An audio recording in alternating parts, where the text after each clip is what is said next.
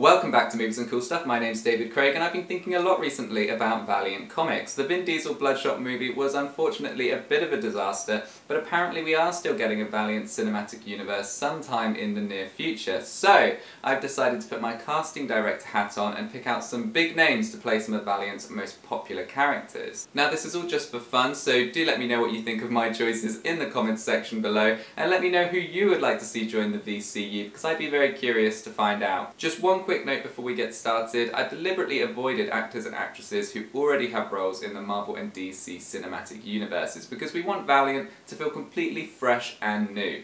So without further ado, let's start off with my favourite Valiant character and the one that kick-started their 2012 reboot, X-O Manowar. Now, Aric's native land is Romania, so I was really keen to cast someone of European descent to reflect that, and I've settled on Alexander Skarsgård.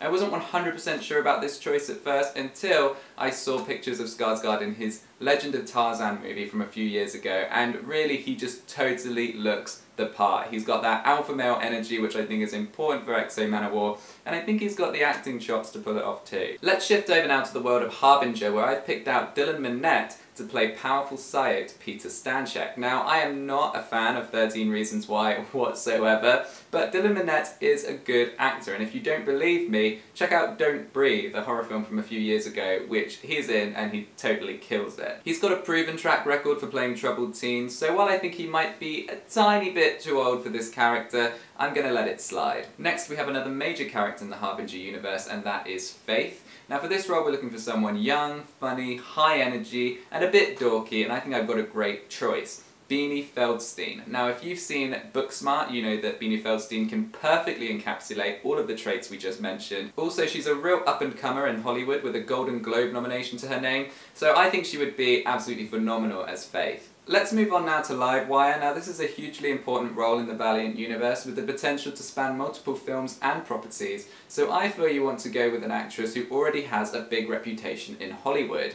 I've gone for Naomi Harris. Not only is she a superb Oscar-nominated actress who I feel would bring real gravitas to the role, but also she has been known to wear her hair in dreadlocks before, which is a big part of Livewire's visual identity. Let's do Toyo Harada next, because this one's really easy. It's Ken Watanabe, obviously. In fact, apparently Valiant were close to casting Watanabe in the Vin Diesel Bloodshot movie. That didn't end up happening, which is probably a good thing. I don't think we want to get too bogged down in that continuity, but it does look like this could actually happen one day, and I for one am all for it. Speaking of Bloodshot, we need to recast. Before the movie came out, I said Vin Diesel was a bad fit for the role, and that turned out to be true. Yes, you need Bloodshot to be a big muscular powerhouse, but there is also a more sensitive, tortured side to the character, which I think Vin Diesel just couldn't pull off. How about Karl Urban instead? He's a bona fide action star, he's an intimidating presence, but he's also got a softer side, and I think he's a much better fit for the role. Let's do Archer and Armstrong next. First of all, for Archer, I went with Lucas Hedges, and let me tell you why. This guy is a real up-and-comer. He's been in a lot of critically acclaimed indie films, and some of those have actually touched upon the ideas of brainwashing and devout religion. Not only is he a great actor, but also he's got the look down to a T. He's even had a buzz cut before, just like Archer in the comics. I think he's a perfect match. For Armstrong, there's always going to be a temptation to cast Seth Rogen, and while I don't hate that idea, I do think it's the wrong call. Seth Rogen is funny and likeable, but he doesn't have much range, so if you were to cast him, you'd basically have to turn Armstrong into a version of Seth Rogen.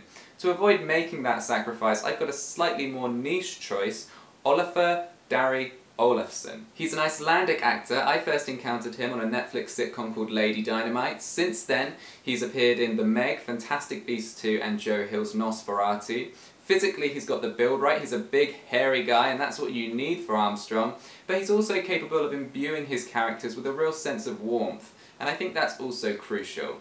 So, not a household name, but I think he's a great fit for the role. Let's do the other two Annie Padda brothers while we're here, starting off with Gilad, aka the Eternal Warrior. Now, there was a time where I might have suggested Kit Harington for this role, but he's recently been snapped up by Marvel for their Eternals movie, so he is off the board.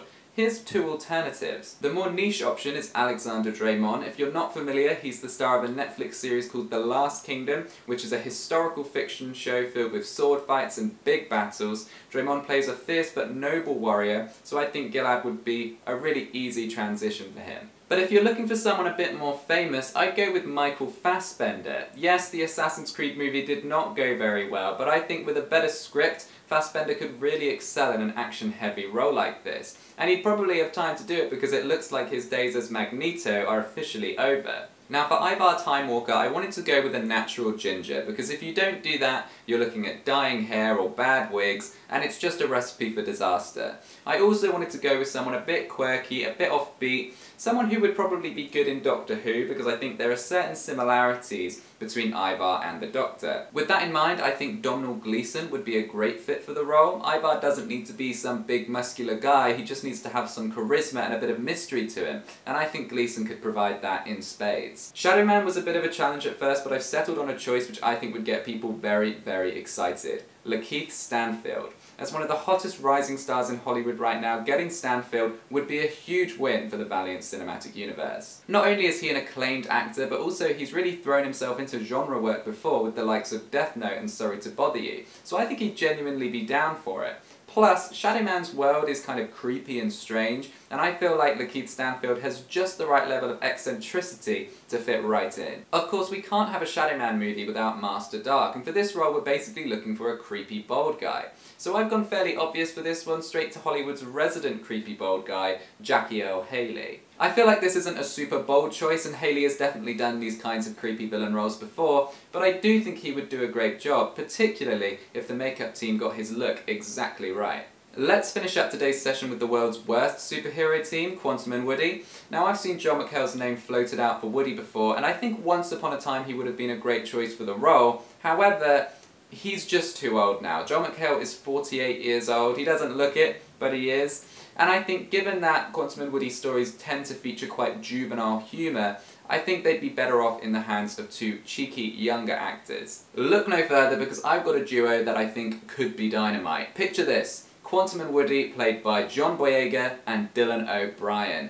Now, much like Archer and Armstrong, this would have to be rigorously screen tested to make sure the chemistry is right, but if Boyega and O'Brien got along, I think it could be phenomenal. Dylan O'Brien is a charming guy who comes across as having quite a cheeky sense of humour in real life, which I think makes him a great fit for Woody, whose jokes often fall pretty close to the line. Meanwhile, I think John Boyega is a really charismatic, high-energy performer who just hasn't had the right opportunity yet. Pacific Rim Uprising was horrible, but I think this could be it. Particularly as I feel like he wants to get as far away from Star Wars as he can, so the edgy, rude humour of Quantum and Woody could really pique his interest. So those were my picks to kick off the Valiant Cinematic Universe. We didn't get to every character today, but I might make a part 2 if people enjoyed this video. Again, let me know in the comments section below your thoughts on my cast, and please do share your own top picks for the VCU as well. Thank you very much for watching, please consider hitting like and subscribe if you enjoyed, and I'll see you next time for another video.